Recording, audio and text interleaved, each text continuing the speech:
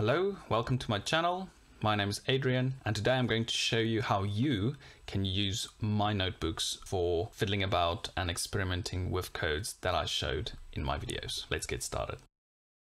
So if you've watched some of my videos, you will see that the majority of the time I use Jupyter notebooks to illustrate how my code works bit by bit and ultimately how it runs and compiles all my Python code. Now there's a way where you can actually go and download and use my notebooks without needing to install anything on your computer. Now the first thing you need to go is you need to go to my GitHub repository, and I will put a link to my repository in the description below, and then you can go to my repositories and essentially choose whichever one you are interested in. And I'm going to select this SUVAT equations one, and you can see there's a bunch of files here, and you need to look out for the IPYNB file extension. Now that is a Jupyter notebook file. What you can do is you copy the URL of this repository, and then you can go and select a few options. So there's a service from Google called Google Colab. Essentially you just go to the GitHub tab, you enter the URL of the GitHub repository,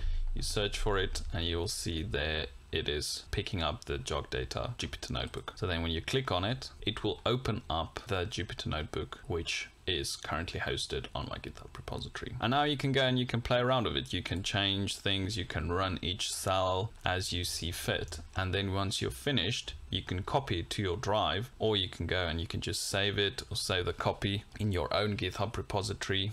You can even just download the Jupyter notebook if you want to have a copy on your local machine, or you can download the Python script of it as well. So that's one way you can use my Jupyter notebooks that I share on GitHub for your own purposes.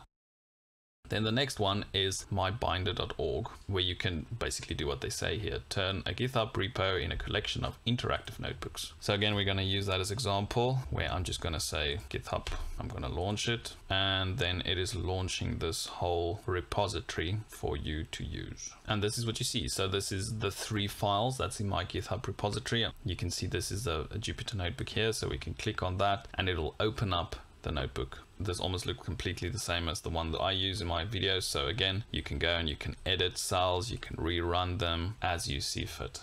And that is 2 easy ways to go and use the notebooks that I've shared on my GitHub repository and get started. If you want to use it in a different application, or you want to expand it, you want to build upon it, then you can easily go and copy the URL from my GitHub repository and start editing it in either Google Colab or my Binder. If you are planning on using one of my notebooks, or you have done so already, please do give this video a thumbs up to show your appreciation. And if you want to see similar content like this, do consider subscribing. Thank you very much for watching, and I will see you in the next video. Bye.